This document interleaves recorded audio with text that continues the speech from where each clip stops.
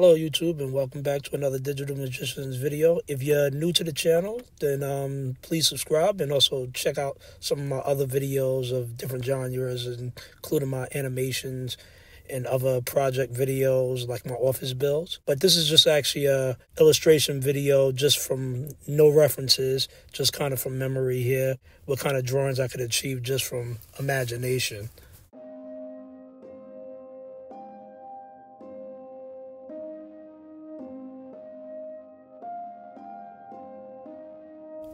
Now, what I usually do when doing these exercises, I kind of sketch around a little bit. I usually have no rhyme or reason. I just kind of lay out a bunch of different illustrations until I see something I like.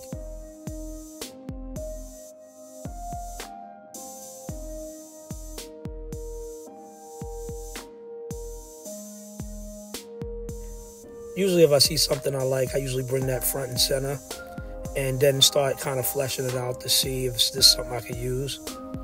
Once I see something I like, I start roughing out some of the more general features, adding harder edges, and kind of slowly and gradually going up, adding more details and lines, and not fully committing until I know that it looks like something I could use.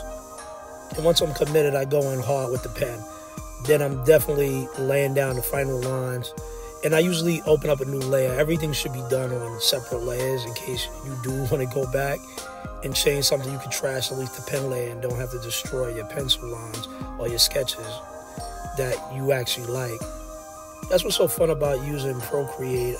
You can actually experiment and play around, and it doesn't feel like you actually stuck with the image. I'm gonna approach the colors the same way, opening up a new layer and kind of playing around with some different colors. By now, y'all probably think this is like Piccolo from Dragon Ball Z. That was not kind of intentional. It was just kind of maybe something that was stuck in the back of my mind. I actually watch a lot of Dragon Ball Z, but I actually changed them gray to see if that was not a reference stuck in the back of my head and try to see if I could do a different kind of look. And it's still kind of leaning more towards a Piccolo, so I'm going to try to turn this into more of a Dragon Ball Z effect. Namek looking thing.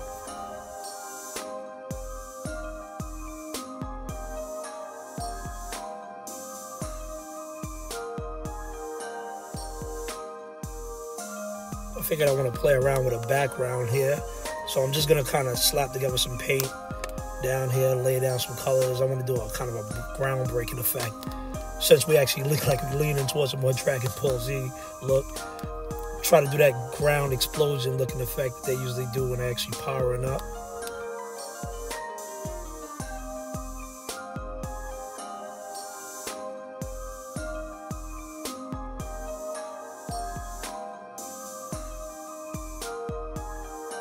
And I just want to add a few more final touches to it because it looks like that light from the beam that I'm creating needs to come from a different angle. It needs to come from the actual light source itself.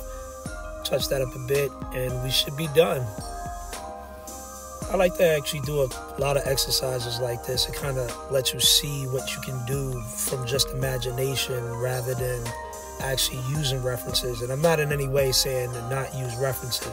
You definitely, by all means, use references.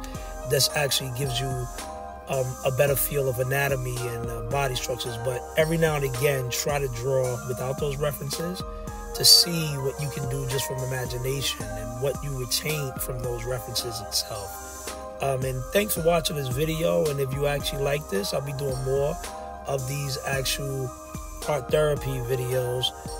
This is probably my third one so far, but I do draw a lot, so I'm gonna try to add these to this actual channel. Thanks for watching, and like if you like, and subscribe, please. It actually helps the channel. Thank you.